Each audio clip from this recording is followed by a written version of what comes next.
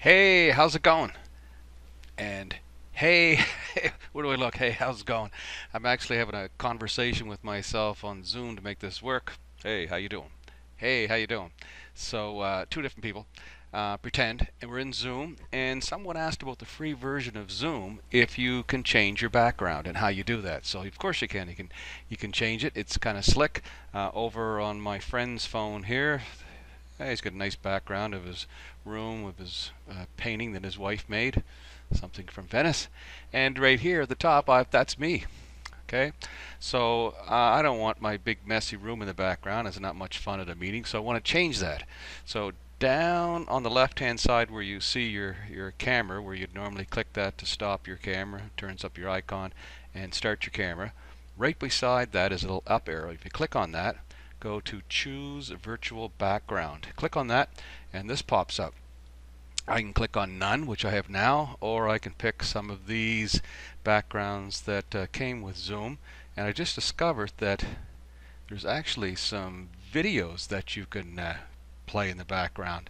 Little loop. Here's one that's kind of cool. See, he's breathing. I'm pretty sure I actually know that Teams does not have video backgrounds, but I never tried adding a video background yet. You can see that there's a bit of artifacts around me, and that's because the room in the background has a lot of stuff, so it's having a hard time separating me from the background. In which case, if you have a green screen or something behind you that's all one color, doesn't have to be green, you click on this button down here that says I have green screen. So when I click on that and then click on a photo, let's say this grass, see where it had green in the background, it's keyed that into this photograph. Same thing we do here, and people sometimes wonder, well, it didn't work very well. Well, the problem is I don't have a green screen, so I shouldn't have checked that off. So there's another photo that we took from somewhere, Italy or wherever, in the background. It's pretty good, but still see the stuff around my head.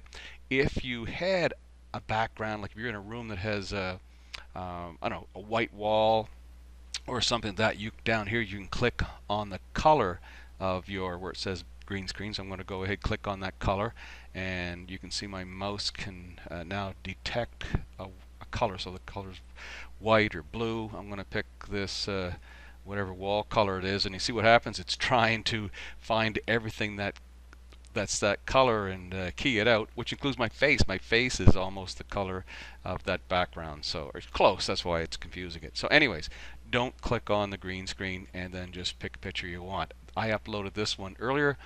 Let's add one of your own. So this little plus sign right here in the center of the screen, or to the right of the screen, between me and these photos, click on that. It's the add image or add video. I'm going to add an image, and then I just go to the directory wherever it is that I have those, and I've got them right here. I actually have them on a, let's see if I can just drag over this little folder here.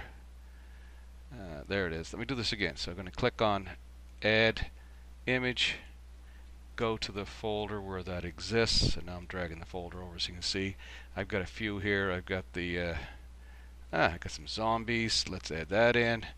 I know the zombies look like somebody's coming after me. Let's add another one. Add image. This time let's add this little fella here. That's click on open. He's looking over my shoulder, going to hang out in the meeting. And let's add the famous background photo of the nudist beach. Let's add that in there, because I know you're all just loving that. It's not something, Eileen, you want to probably use for your class, but you know, if you're having a party with your friends or whatever, you can throw that in the background. These will stay there, so you can have none, or you can add whatever one you want. There's David that we got when we were in Spain, and hey, flip back to these. These will save when you close it out.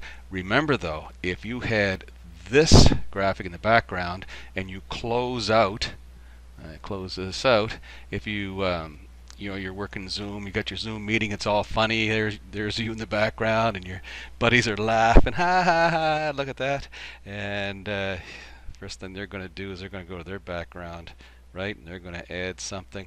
Oh, can they do that on their phone? Sure they can. They go on their phone and they said, there's my buddy Chris, look at that when he was a little guy, there's my friend Dale Willman, put that back there, there's my bridge.